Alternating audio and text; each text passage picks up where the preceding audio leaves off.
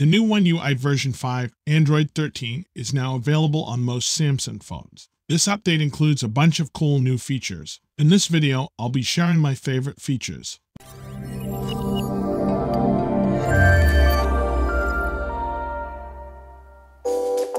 Hi, I'm Orman Bickles. I always get excited when there are big updates for my phone. The new features in this update can make it feel like you have a brand new phone.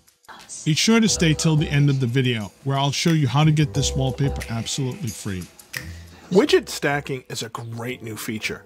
What this allows you to do is to take any widgets, any number of widgets, and stack them on top of one another. Let me give you an example. I might normally have Samsung Music, and I would take that widget and I would have that on my screen. And then I might also have the play bar for YouTube Music, because sometimes I use that. So I would have two widgets there, and I might even have a third or a fourth or a fifth widget. What I'm able to do is stack these on top of one another, and I do that by simply pushing and holding and dragging that onto the other widget. So I'm just going to do that, and Bob's your uncle, we're all set. To switch between these two widgets, I just slide back and forth between those two. It could be any number of different things. For example, I have another screen where I have email and I have a calendar, but I don't really need to see both at the same time. Before I put the calendar up here and the email down here, now I can have two big full screen widgets and just put them on top of one another. It doesn't make a difference what the widget belongs to. Text extraction is another neat feature. It allows you to copy text from any image. I'm going to go to an ad from the 1970s, and this is a recipe for hot cling peaches and Miracle Whip salad dressing. Don't know that I'm going to actually make this. However, if I did, normally I'd have to print this out and I'd have to figure out what I'm doing. Now all I have to do is put my finger and hold it on the image, and I'll have the same text selection tools that you would have at any other point in time. And I can either drag and drop, or I could say select all. I'll now hit copy. I'll go to a blank document and I'll click paste. And there we go. I now have the recipe for hot cling peaches and Miracle Whip salad dressing. This next one is one that I didn't know I needed it until I used it, and then I realized how much I needed it. And that is, you can now add the name of your icons in your Edge panel.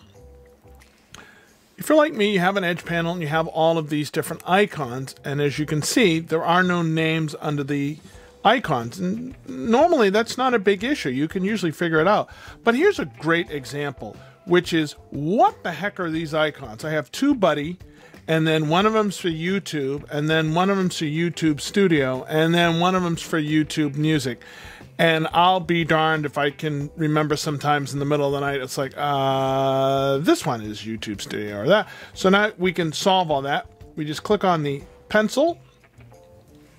We click on the three dots. And now it says Show App Names. We go ahead and we click on that. And go back one. And Bob's your uncle, the names are right underneath of the icons now. And as I said, if you have a bunch of icons that look similar, or if you're using some of the new themes where it changes the icon and it may not even look like what you're seeing here right now, the name underneath of the icon is really going to help. As a former IT tech, I can certainly relate to the British comedy series called The IT Crowd, whose catchphrase is always, "Have you tried turning it on and off again?"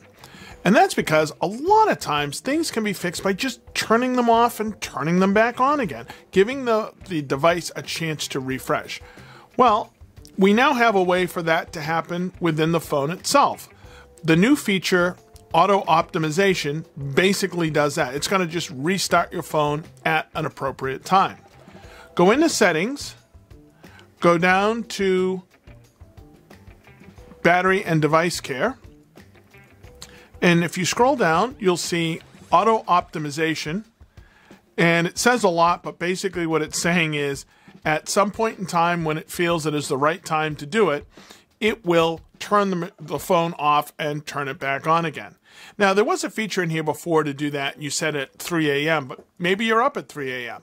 So this will now use AI to figure out when you're using your phone, when you're not. It's probably going to be around that time of night. However, if you're up, if you're using it, if you're in the middle of doing something, it will not turn it off then. It will wait until you're done and then turn it off and come back on. And so by just doing that simple, turning it off, turning it on again, a lot of things can be fixed.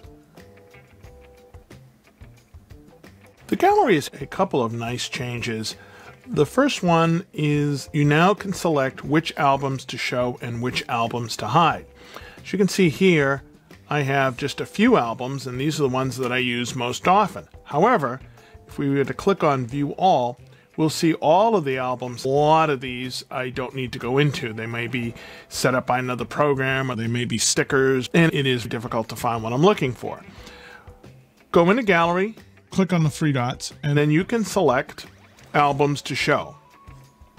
At that point, you go through, find an album you want to see, for example, screen recordings and Filmic Pro, and then those are the only ones that you'll see. Another improvement is the recent folder, and this will show you the most recent photos, videos, whatever you've done recently. This is a big time saver. I might download something, and then before I have to figure out why is it in download or is it in screenshot or wherever it is. So it stays in the folder where it's supposed to be. However, I can find it by simply going into recent. This is not a new feature. However, it is an underused feature. I do want to point it out, and that is called Remaster. Let's take this picture we have here for our good friend Cesar Romero, and I will click on the menu button, and I have an option here called Remaster Picture. And what this is going to do is use AI to sharpen the lines, try and remove the noise. Gives you a little before and after. Here's the before, and I'm going to slide the after, and you can see this side looks like there's some kind of a film on it. This looks a lot cleaner, a lot sharper, and it's very easy to use. It's one step, and you're able to use it. So I really like that. You can see up here it even sharpened up the words, made the lettering a little punchier, a little brighter. I love to use Remaster. Another feature that's not a new feature, but again underutilized, is the portrait feature. Let's go in, let's click on Add Portrait Effect, and what it's going to do is find the face, make that nice and easy for us to see, and it's going to kind of blur out the background. As you can see, this kind of got blurry. Here he is, really stands him out from the background. So if you didn't take a picture in portrait mode using the portrait effect, which gives you that depth of field, you can apply it afterwards by using that Add Portrait Effect. Another new feature is the line straightener. And if you go in and you click on your pencil and you make a line, that's how it normally would be. However, if you now make that line and then hold it for a second afterwards, you'll see that, boop, it will straighten it out for you. Same thing with circles. If I make, let's actually change the color here. If I make a circle, that might be how I made a circle in the past. Now I'd make a circle, hold it, boop, and it will actually figure out what shape it's closest to and actually snap it to that particular shape. That's pretty good if you're trying to maybe do something like that. Okay. Hold it, boom, straightens it right out for you. Things like arrows, where before you would have drawn these really kind of crazy arrows, it's much easier to make arrows and things now. This is a small one, however, it is worth noting. If I go into Settings and go down to About Phone, it will now show me an image of the phone I'm using plus the color.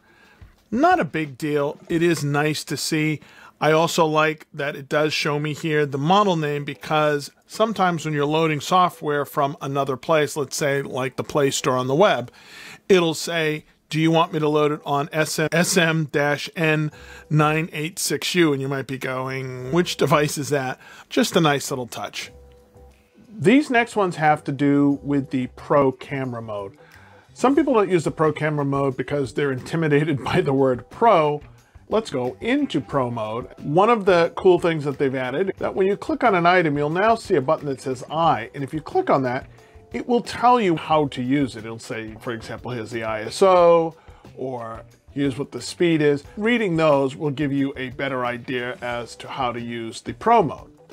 The next one is the Histogram. And just think of that as a little game. We want to keep as much of that in the middle of that box as possible. When we make changes, if we see what happens there, move that too far down, and all right, in this particular case, we've made it too far up. You can use this as a good indicator as to whether you've enough light or not. In this particular case, what you're seeing is, because I've changed the speed in terms of how many frames per second, it's actually catching the refresh rate on the monitor. And that brings up another feature that you now have in the Pro mode, which is, it is what we used to call in the old days WYSIWYG, which is what you see is what you get. You can now use this and know exactly how your photo or your video is going to come out before you actually hit the record button. Things like the white balance, my walls are white, my chair is white, and that's closer to what it should be, but again, for the walls, I might want to go up a little bit higher to compensate for the light. You can see all of that before you actually record. I've done a video on the record video modes, and I'll put a link to those above. You can customize your contacts a little more now.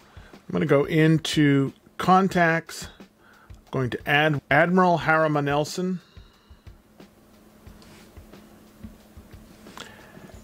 And even though it was 3 different parts, it was able to put in all of the information. You may have been familiar with the fact that you could go in and select any picture from your gallery as the picture that would be displayed on the contact sheet. You can do a couple of other things. The first one is, if we go into Edit, you can go to Custom Call Background. And what that's going to do is allow you to select either an image or a video that will play when that person calls or when you call them.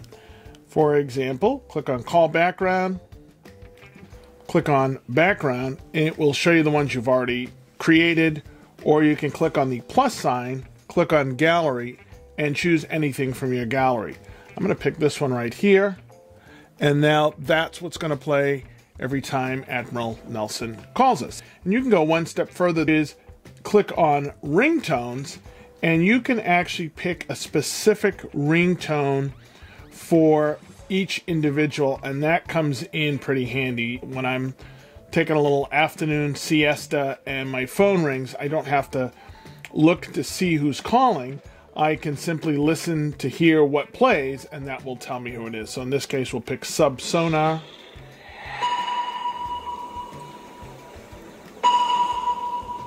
So when Admiral Nelson calls us, or we call Admiral Nelson, we'll get that nice call background, and we will also, when a call comes in, we'll hear that custom ringtone. As promised, here is how to get this amazing wallpaper. Just visit my website, and at the top of the screen, you'll see a link marked Free Wallpaper. Which feature do you like best? Let me know in the comments below. If you found this video helpful, please click the like button. If you'd like to support the channel further, the join button for memberships. We need to get to 25,000 subscribers, and we would appreciate your support. Until the next time, this is Orman Beckles, the High Tech Nomad, signing out.